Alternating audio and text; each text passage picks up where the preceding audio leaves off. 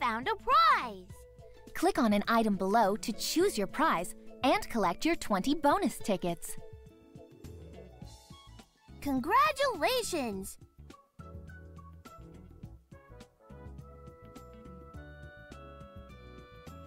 All about penguins.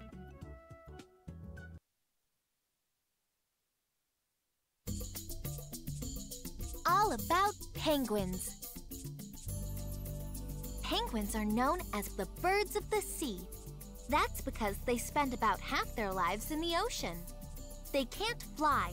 Instead, they use their wings as flippers to help them swim.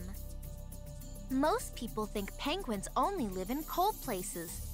Actually, they live in many different places around the world, both warm and cold. There are many kinds of penguins.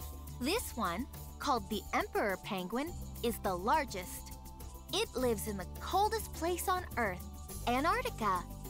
An emperor penguin can grow to be 4 feet tall and weigh up to 70 pounds. That's as big as a child. Penguins have short legs and stand straight up, like people. They waddle across the ice and snow. And sometimes they slide on their bellies. They look like they're sledding, but without sleds.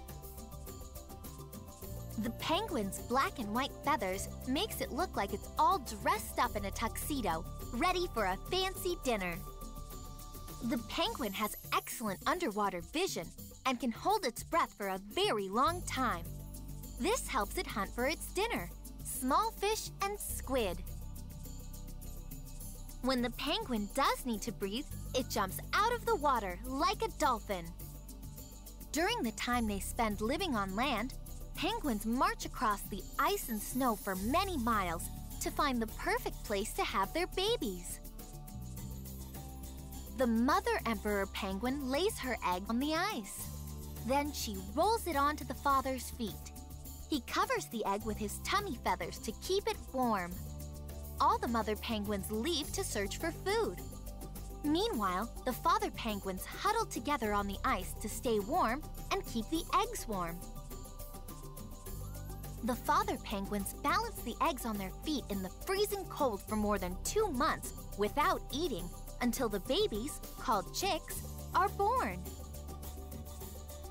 After the babies are born, it is the mother's turn to take care of them while the fathers hunt for food. After about 6 months, summer comes and the baby penguins are full grown. The ice melts and the penguins return to the ocean. The end.